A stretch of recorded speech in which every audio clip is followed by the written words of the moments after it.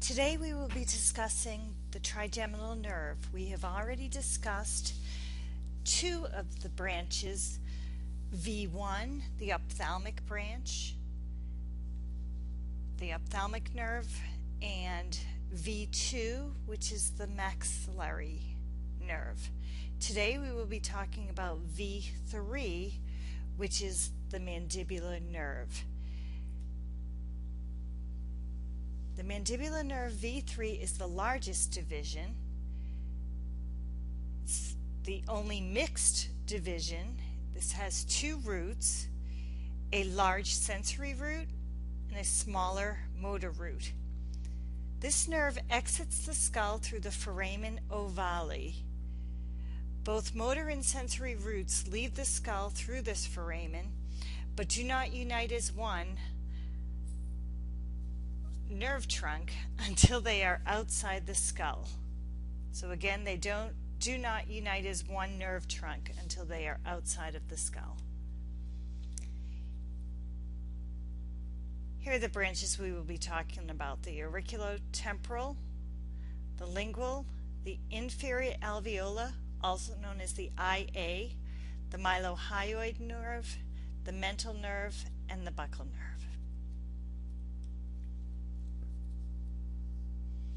Let's talk about the anatomy of the mandibular nerve. The sensory and motor nerve roots form a common nerve trunk just beyond the foramen ovale.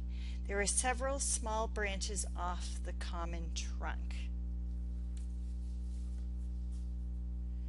There's the meningeal, which is a sensory branch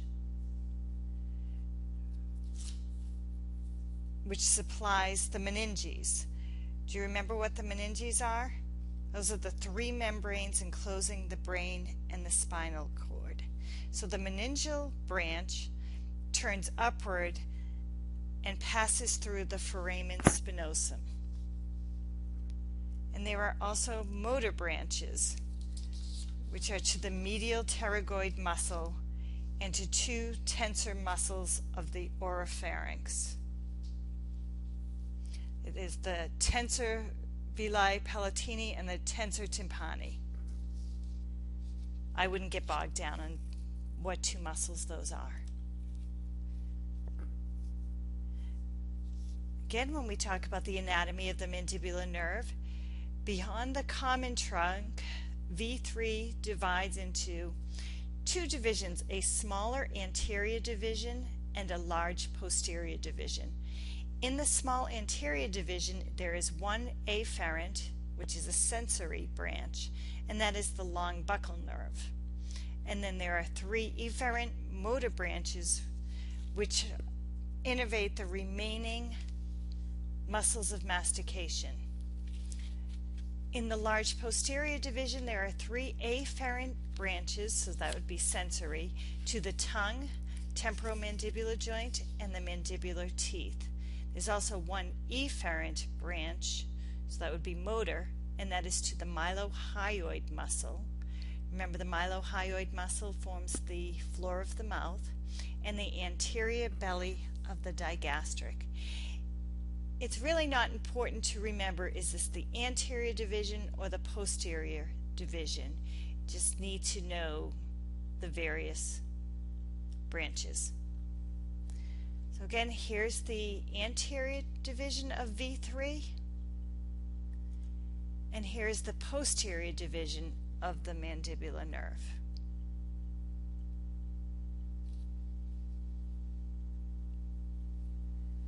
Okay, so when we talk about the efferent or motor branches of the anterior division of the mandibular division of the trigeminal nerve, we talk about the mesenteric nerve.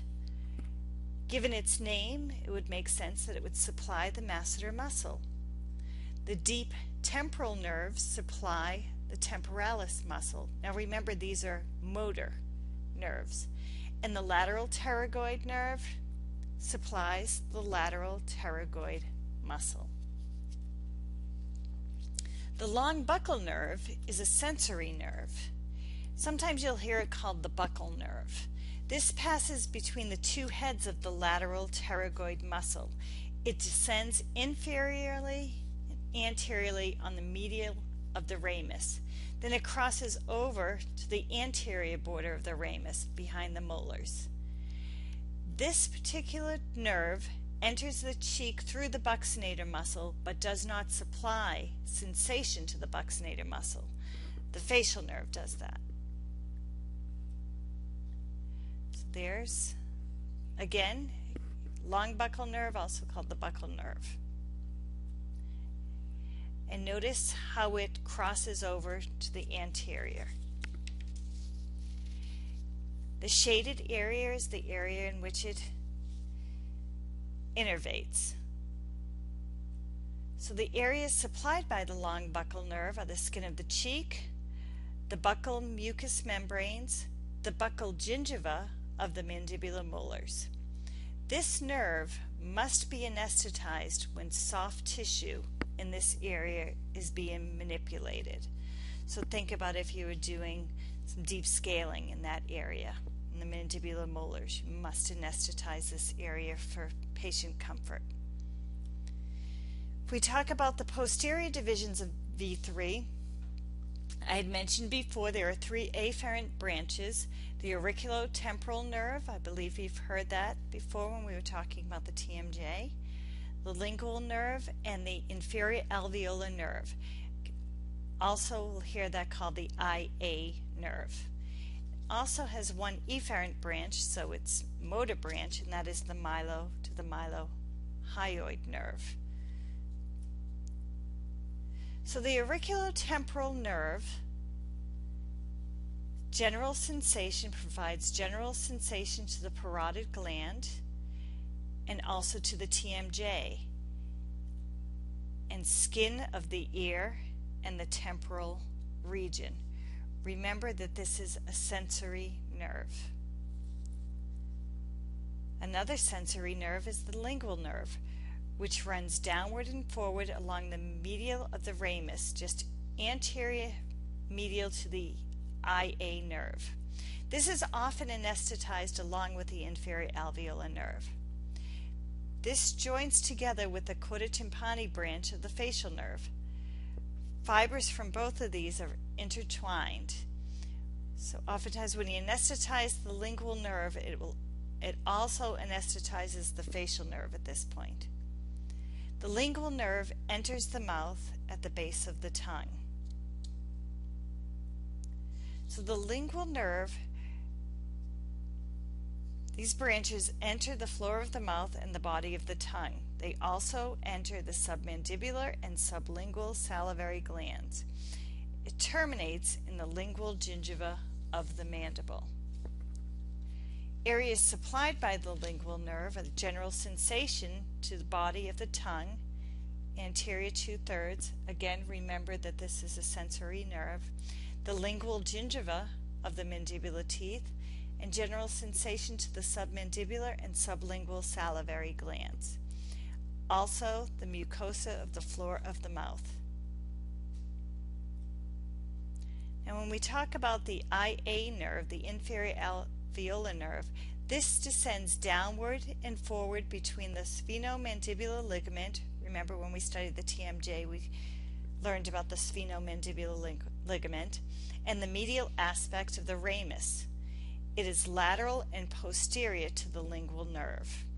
This enters the mandible at the mandibular foramen and travels through the mandibular canal. The inferior alveolar artery and vein also enter here at the mandibular foramen. So keep in mind when we give an IA injection, when you're anesthetizing the inferior alveolar nerve, you have to be careful not to inject the anesthesia into the artery and vein in that area. So there are ways of making sure that you're not into the bloodstream. So again, the inferior alveolar nerve divides into two terminal branches at the mental foramen, the mental nerve and the incisive nerve. that shows you the IA nerve. The mental nerve, it comes out of the mental foramen. And remember, I had mentioned in the past that if a nerve exits a foramen, it is going to supply soft tissue in the oral cavity. So notice how that mental nerve is coming out of the foramen. So that is going to supply the chin area, the soft tissue. If a nerve enters the foramen, as the IA nerve does when it enters the mandibular foramen, it is going to supply pulp, bone, and periodontal structures. Here's just another view.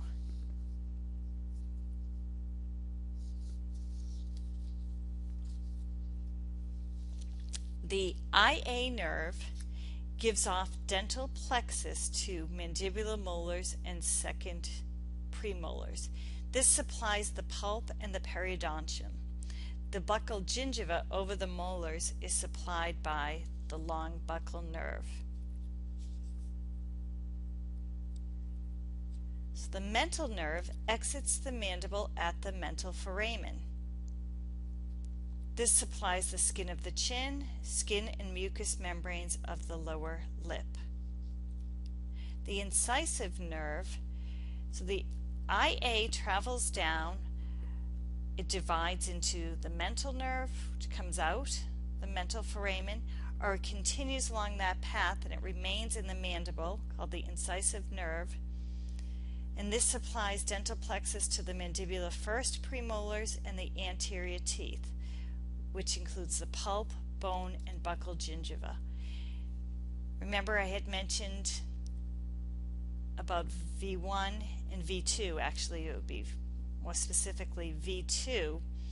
The incisive canal is where the nasobuccal nerve, the nasopalatal nerve comes out.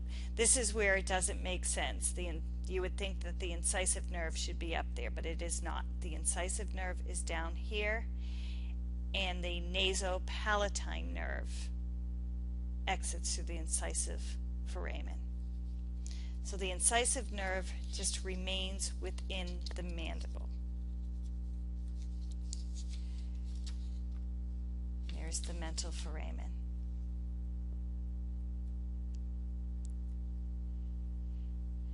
So if we think about the mandibular nerve supply, the IA nerve branches, which are the mental nerve, comes out the mental foramen and supplies the skin of the chin, and the incisive nerve, which remains in the mandible. There's the lingual nerve and the long buccal nerve. If we talk about the mylohyoid nerve, it would stand to reason that it would supply the mylohyoid muscle. It also supplies the anterior belly of the digastric muscle. This is the only efferent nerve of the posterior division of V2. This branches off just before the inferior alveolar nerve enters the mandible. So if we think about V3, it's both sensory and motor. Remember, V1 and V2 are only sensory. It leaves the skull through the foramen ovale. Remember, man loves ovaries. It enters the mandible through the mandibular foramen and includes muscles of mastication, which are motor, and the lower teeth, which are sensory, so which includes pain. If we review again, anterior division innervates the temporalis, masseter, medial, and lateral pterygoid muscles. The long buccal nerve innervates the buccal gingiva to the mental foramen and cheek.